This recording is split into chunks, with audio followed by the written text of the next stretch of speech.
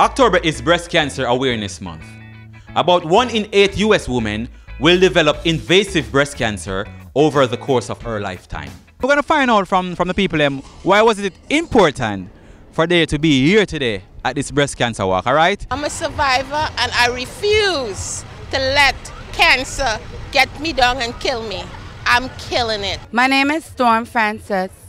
I'm from Brooklyn, New York. This is my second year supporting Sheriff Warriors, and I have a cousin, Kay Adams, who is survivors from breast cancer. So this is my second year supporting, and that is why I'm here.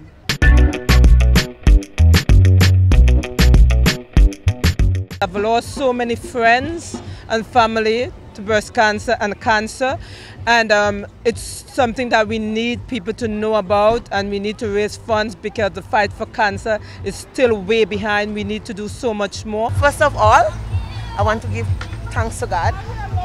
I'm from Grenada. My name is Hannah, and the reason why I'm walking for the cure. Hi, my name is Melissa. I'm from Jamaica, and it was important for me to do the cancer walk because my grandmother had cancer, and it's just a good cause all around. So I'm glad to do this walk every year.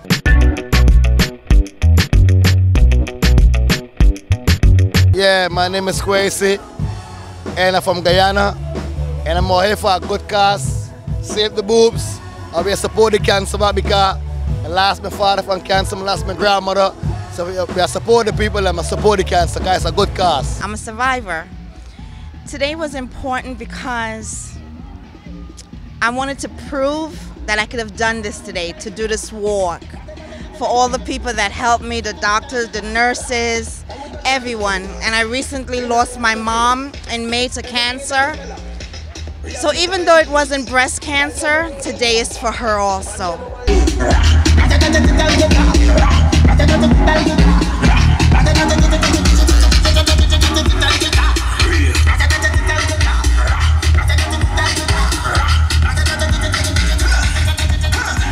Andre here from Fet Masters, representing Guyana. You know, we must support the females and, you know, breast cancer awareness and thing. Tell them your name and thing. My name is Armani from Fet Masters so well, representing Jamaica.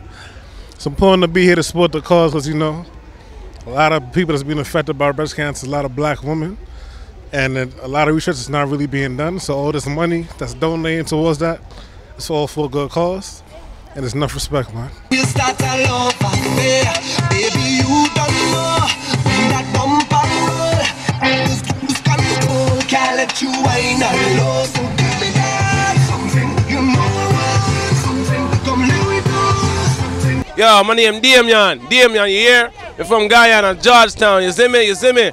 Over in the Squebo side too. I had to come to this little cancer walk. My grandfather died of cancer, my grandmother, my auntie, everybody got cancer, you know. So this was very important for me. 2017 cancer walk, yeah, I love it.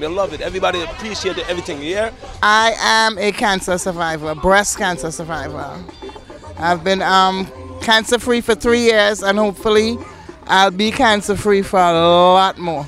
I'm walking because I got 2 survivors in the family, my niece and my sister, and I lost a good friend from the fight. Yeah, so my name is Junior George, and it's always important that we give back to our community, and you know, my dad died of cancer when I was around 21, so it was very important that we put together a team that would give back to the Cancer Society, because I believe that a life that as someone that dying from cancer right now, if they had early checkups, that's possible that that life could be saved. So we just wanted to build the awareness, not only for women, but also for men, because a lot of men have a misconception that breast cancer is only a woman thing, but there's a lot of men that also die from breast cancer. There's colon cancer, there's so much different diseases that kill in our community today, and we need to check up on ourselves early. I know men are reluctant to go to the doctor, the hospital, but with early checkup, you know, you could be saved.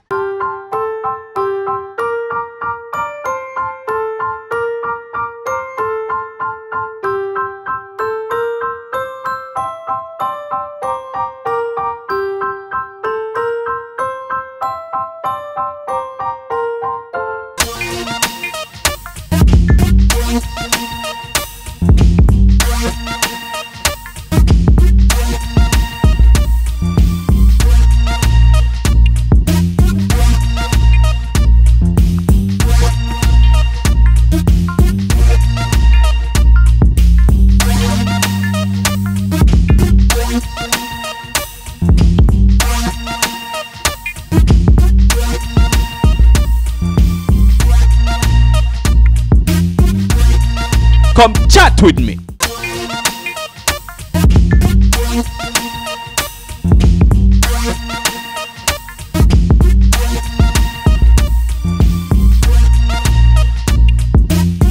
Come chat with me.